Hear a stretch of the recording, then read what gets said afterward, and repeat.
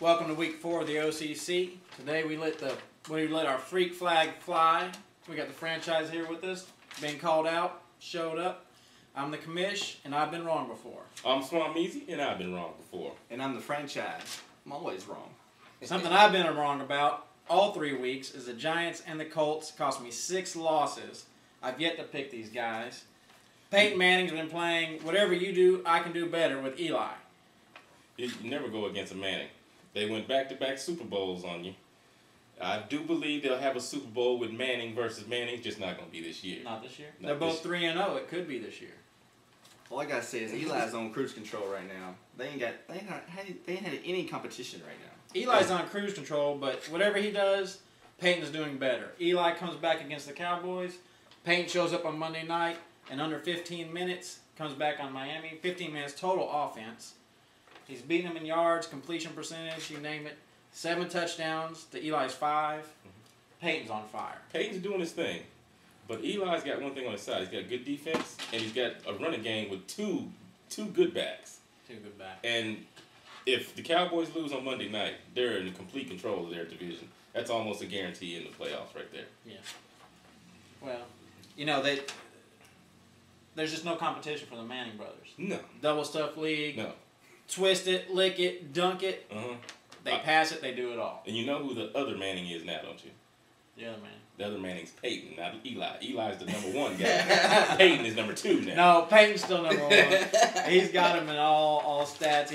Anything Eli does, Peyton does better. What we got today with the Titan talk? Well, we're going to talk about the Titans 0-3.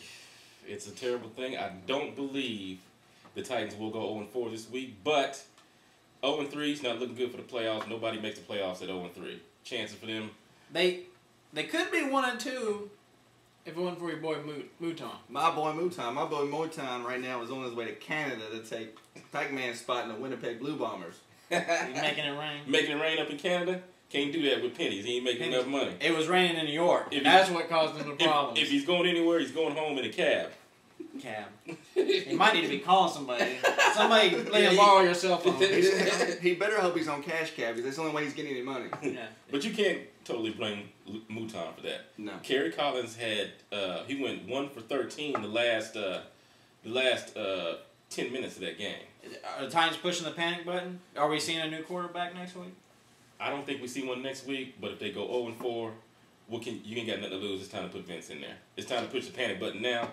If Kerry don't get off his balls and do his thing, you got to put. So I mean, he's calling for him. Oh yeah, I want Vince in there. If you're gonna go 0-4, you might well go 0-4 with Vinny. True, get him some. Get him some. Well, they're gonna trade him anyway, so if he does good, he'll increase his stock. His value. You know what I'm saying? What are you bringing to the show tonight, friend? I tell you what, I want to talk about the New Orleans Saints. The Saints? Unbelievable. You're Saints, baby. You're Saints. You're Saints. They did look good last night. Yeah.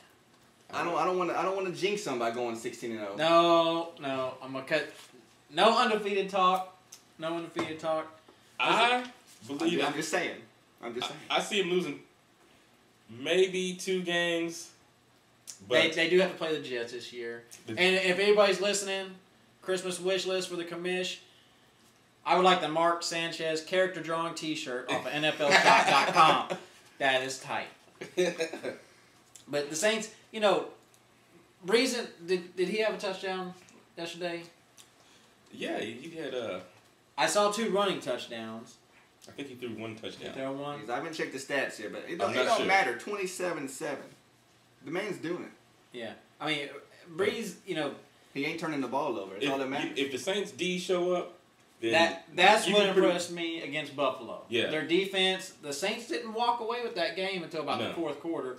And basically the defense held the game in check, and Buffalo's defense could not keep up with the Saints' offense. They wore them out. Exactly. Those are the type of games you like to see if you're a Saints fan, because you want to know the defense can hold the team down until Breeze gets on. He's not going to go a whole game and not be on. Yeah. So if you got defense hold them to 7-10 points, that 16-0 is looking more. Oops, sorry. Don't say that. I'm sorry. Looking more sweeter and sweeter every time. Well, I think that's all we got for tonight. Thanks for joining us. We'll see you next week in week 5. I'm the commish. and I've been wrong before. I'm Swamizi, and I've been wrong before. Once again, I'm the franchise. I'm always wrong. Except for this week, Mr. 13-2. 13-2 till Monday night. Go Cowboys. Hey, Aurelia Land, baby. We in the hood.